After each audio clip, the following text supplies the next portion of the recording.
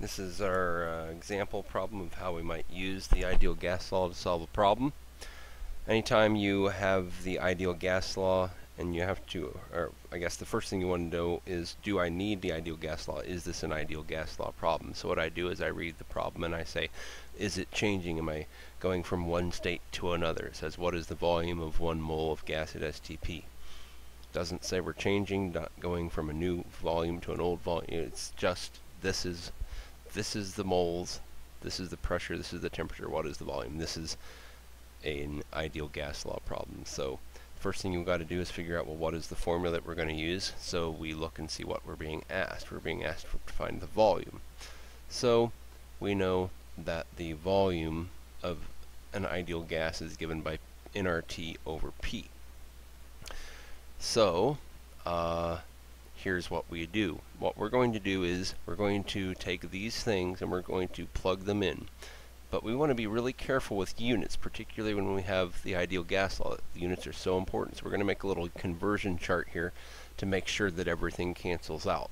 And anytime that we see something in the top on the formula up here, we're going to put it in the top down here.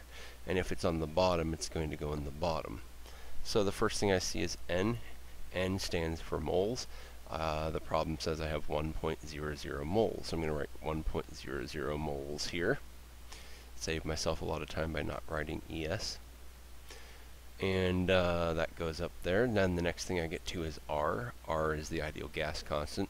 So it's always the same thing, but I got to choose which one I want to use. So I look at my pressure.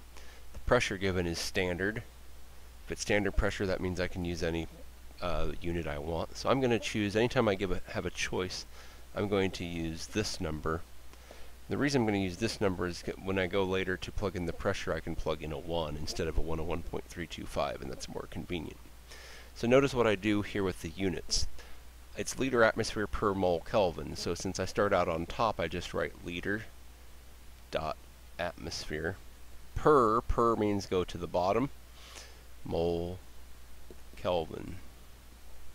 If you ever work with a formula that has R on the bottom and the formula up here, you would kind of flip that. You would have the 0.0821 on the bottom and the liter atmosphere on the bottom and the mole Kelvin on the top.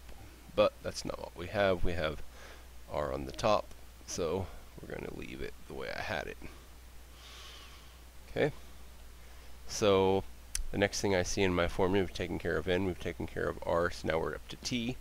T is given as standard. STP stands for standard temperature and pressure, so we're going to use standard temperature, which is 273 kelvins. And so we've got the top all taken care of, and now we can put P on the bottom. Bottom is pressure, that's standard. The problem says that's standard as well, and it's 1.0 atmospheres. And now we've put everything into the formula, into our chart. Now why are we using a chart at all? Well, here's why. What we're going to do now is we're going to look for things that cancel, and hopefully everything will cancel except for a volume, because we want the answer to be a volume. So I see mole on top and bottom, those cancel. I see atmosphere on bottom and top, those cancel. I see Kelvin on bottom, Kelvin on top, those cancel.